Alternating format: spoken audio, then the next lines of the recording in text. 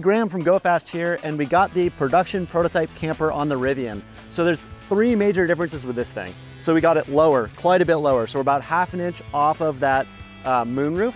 And then we added a fairing to the front, and then we tied into the forward roof mount points. So by tying into the cab mount, there's virtually no flex. And what that does is it keeps that forward cab over portion from ever potentially hitting that moonroof, which is a catastrophic problem if it does. So thankfully we got that all dialed, and it's solid. We did one range test with and without this camper, this specific one, going from Bozeman to Idaho Falls and back, where we saw about a 9.5% decrease in range.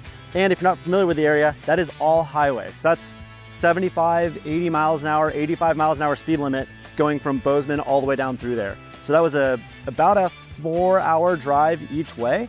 And we saw that 9.5% decrease in pretty calm conditions. So today we're gonna do a little bit of a mixed drive where we're gonna go around the mountains here in town on surface roads, kind of going 35 to 50 miles an hour, and then a quick highway pass. That said, today is super windy. So we're seeing consistent wind of like 15 miles an hour with gusts at 20 to 25. So we're gonna go through, test it, take this camper off, go charge it to 80%, go do a lap, come back, put the camper on, recharge to 80%, do another lap. So we're here at the charging station about to do the non-camper driving test. So the route we have for this thing is 60 miles, kind of going through the city, town of Bozeman, Montana, out into the mountains, kind of on some farm roads, and then back down the highway all the way out to a town called Manhattan, Montana, then back to our shop in Belgrade.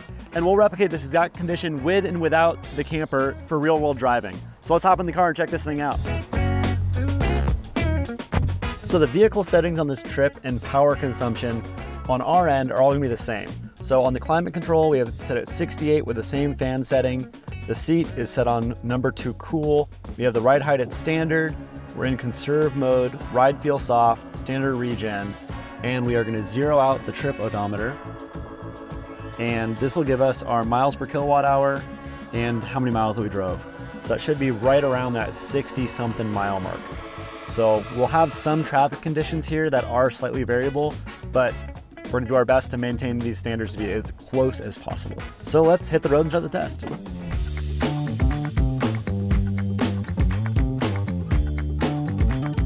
In the loop without the camper, in mild traffic but pretty high winds, we saw an overall efficiency of 2.6 miles per kilowatt hour.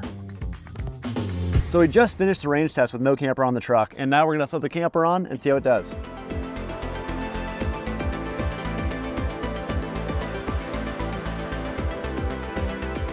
Now that we have the production prototype camper installed, we topped it back off to 80%. We'll drive that same loop, see what happens. In the loop with the camper in very similar conditions, both high winds and mild traffic, we saw an overall efficiency of 2.35 miles per kilowatt hour. That results in a delta of about 9.5%, so a 9.5% decrease in expected range. All right, so the data. It's really hard to get perfect data across such a small sample size of 60 miles, but what we did see was that about 7.5% reduction in range at that slower speed, that 35 to 60 miles an hour in that high wind environment. And then we saw about 11.5% once we mix in highway driving with a lot of big headwinds and crosswinds. So when we look at that compared to our data from Bozeman to Idaho Falls, and that being 9.5%, really what we need is more testing. The TLDR of all of that is that we're at that 10% range, which is what we were targeting or better. Overall, we're really happy with about that 10% decrease in range because it is taller than the cab. And when we do look at online data from customers that are running the bed rack with the cab height rooftop tent, they are seeing that 5 to 10% self-reported range degradation. The other big upside to this new design is not only does it look much sleeker, but that fairing virtually eliminates all wind noise.